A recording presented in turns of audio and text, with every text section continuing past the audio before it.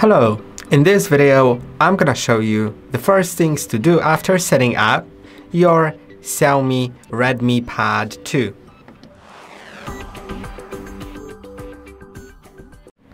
Once your device was set up, as in my case, there are a few things that are worth doing after the setup to ensure your device works properly, works smoothly, securely, and also that it's quite convenient and personalized and tailored just for you. So let's click on continue here once my setup is complete, and let's begin.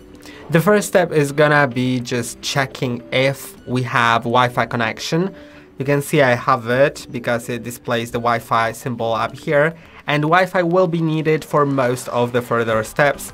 That's why I'm showing you this. So let's go to the settings, then Wi-Fi, make sure Wi-Fi is enabled, and then if there is a network that's on a blue background, that means that it has been connected.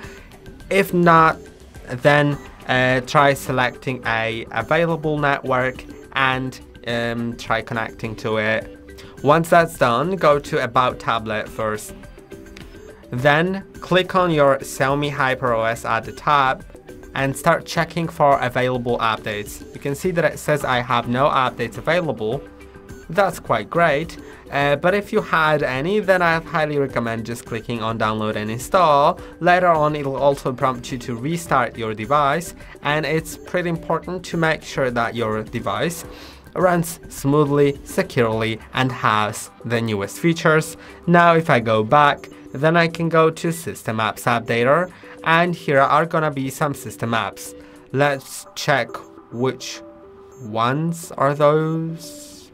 Okay, let's update all of them. Now I'm gonna continue, and updating apps is important for the very same reason as updating your device, but also some apps just won't work without an update. Now, let's sign into a Google account if you haven't done that yet. There's a high chance you have, but if you don't or don't know, go to Additional Settings. Now, go to Accounts and Sync. If under Accounts you don't have any Google account listed, that means that you don't have a Google account signed in. And signing in is, in my opinion, a good choice because first of all, it gives you access to Google Play Store, and second of all, you have access to some other Google services, including Find My, which lets you track your device if it gets lost or stolen. Let's click on Add Account. Now click on Google. Then it'll start checking some information, so let's wait a moment. Now enter the email or phone number associated with the Google account you want to add, or click on Create Account if you don't have any. I know it has crashed right now, and it's because it's probably updating Google services at the moment. So I'll just need to wait until then, and I'll get back to you when it works. I was able to enter it after like a minute or so. So let's click on Next now after the email or phone number was entered. Then let's enter the password. Now just click on Enter, and it'll go further. Now you need to accept the Google Terms of Service. Without that, you won't be able to add the account. By the way, feel free to click on those blue texts to actually add, to read the terms and policies.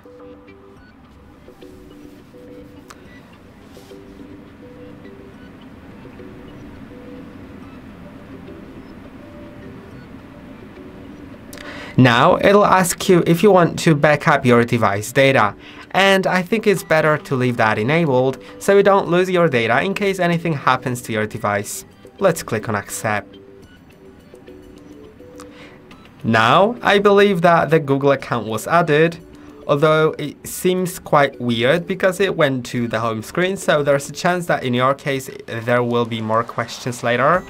I think, but I can't be sure. I'm just gonna double check if I have the account added. As I said, the device was just set up, so it's normal for it to update things. And yes, I have the account added, so that gives us access to the Play Store. Let's open the Play Store, since we can now. And I'm gonna just click on no thanks, then my profile icon in top right corner, and I'll see my apps and games. Then you'll see updates. Let's retry them. Let's check for updates. It actually turns out that everything was updated, but if in your case there are any updates here, I'd highly recommend just clicking on update all. Now let's go to setting up our screen lock, because you may notice now that if I lock the screen, if I slide up, it just opens without any lock screen, and it's not too good. I don't want other people accessing my device, so let's go to settings. In settings, simply go to the face data and screen lock and click on screen lock. Now you can set it to pattern, pin or password. Of course, if your screen lock is already set, then it'll say screen lock on. You don't have to do anything unless you want to change your screen lock. But if you don't have it, then it's good to enable it. But before you do that, please make sure that you will remember it, because in case you forget it, there will be no way to restore your device other than erasing all the data. And that's not really something that I like to do myself. I don't want to lose the data, but I think it's still worth to have the screen lock so no one else has access to the device. I'm gonna select pattern, which is gonna be connecting dots. You can also select pin, which is gonna be numerical, or password alpha numerical. Now click on got it after 5 seconds. It tells me a few things that I already know, that if you slide up from the right side, then you can see it just opens the place to enter the pin, pattern or password in a different place on the screen, so you don't have to move your finger around too much. Now I'm gonna draw something simple, but feel free to set it to something more complex if you feel like you will remember it. And now there is also face unlock, and I don't recommend setting it up because on this tablet it only bases on the camera, which means that it can be unlocked with a photo of you or by someone who looks similar to you, and I just don't find it too secure. I don't want to do that. Now let's see how the screen lock works. I'm just gonna turn the screen off. Now let's turn it on, and you can see if I slide up, now I need to enter my screen lock, and as it showed me before, if I slide on the right side, it'll display the place to enter the pattern on the right side of the screen. Now, once that's done, we'll need to go to the settings. Go to the settings and find the battery. Now go to, I believe, battery protection, and make sure that it's set to smart charging. Smart charging learns your charging habits and adjusts the charging patterns accordingly. So, for example, if you plug your tablet in at night as you go to sleep, it'll charge to 80%, then pause, and and later on it'll resume the charging about an hour before you're expected to unplug it, so it doesn't overcharge overnight. Now let's change our wallpaper. I think that that's something that lots of people do. Of course, if you don't want to do that, you can skip it, and the wallpaper can be set from a library provided by Xiaomi, or from a photo that you've taken, transferred from your previous device, or downloaded from the internet. I'm gonna take a photo because I don't have any. Let's just open the camera. Now I'm gonna access location, but that's optional, of course. Let's take a simple photo. It's not gonna be too pretty, but at least something. Now, if I go to the settings, you'll see the option personalization.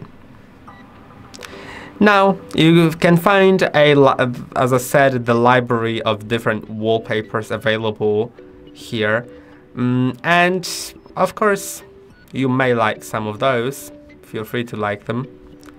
But if you want to set something different, first I'm gonna show you how to set something from the library. So just select a photo, then click on, you can do some effects here if you wish, some blur or glass effect, matte glass as well.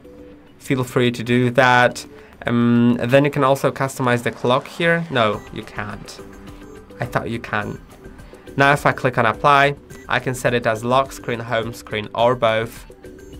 If I set it as both, then it's applied. And you can see it. Now if I want to set a picture as my wallpaper, I think I need to go to the gallery first. Let's allow all access. And now let's select the photo that I want to set. It's not too pretty, so probably I'm not gonna set it, but I'm gonna show you how to. Just click on 3 dots in top right corner, set as wallpaper,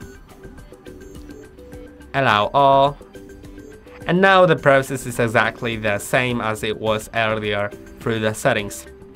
Now, one of the last things is gonna be uninstalling some bloatware. There's not too much bloatware on this device, but I think that opens the Google. Okay, so I believe that there is not such thing as app library, which means that all apps are on the home screen. And let's uninstall some of those. And TikTok, of course, can be uninstalled, but if you use it, then you can keep it. Timu, if you don't want it, feel free to just click on the trash icon, but after pressing and holding, then click on uninstall. Then, like some coloring, you can keep it, of course, it's totally okay.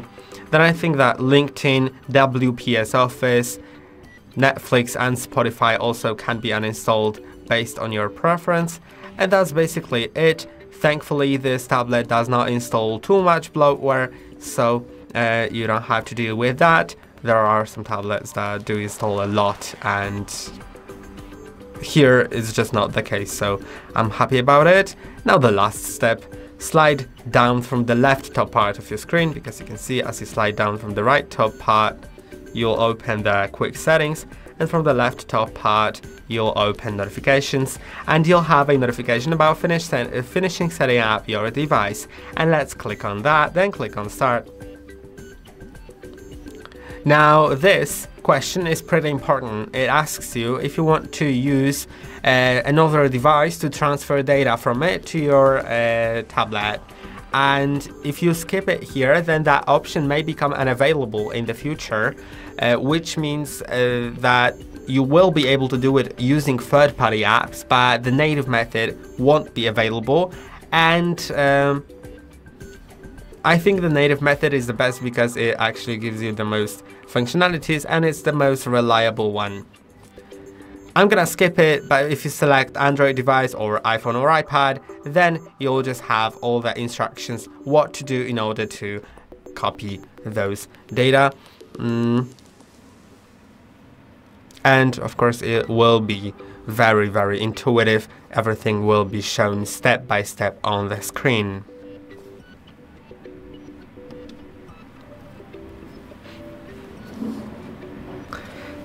After a moment of loading, you'll see this screen maybe, and if you see it, then this is the last time you'll be asked about copying apps and data. After that, it will be unavailable.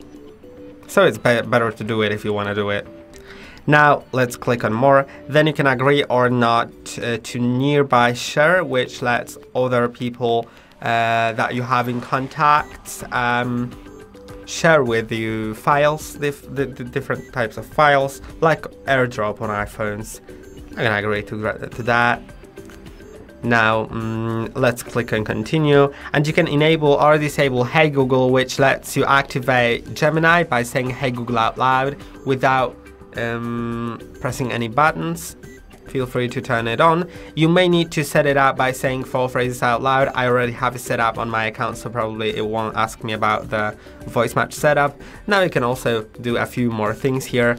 I'm gonna just click on no thanks, and it's basically done. Feel free to use your tablet now and I hope the video was helpful. Don't forget to like and subscribe. See you in the next one.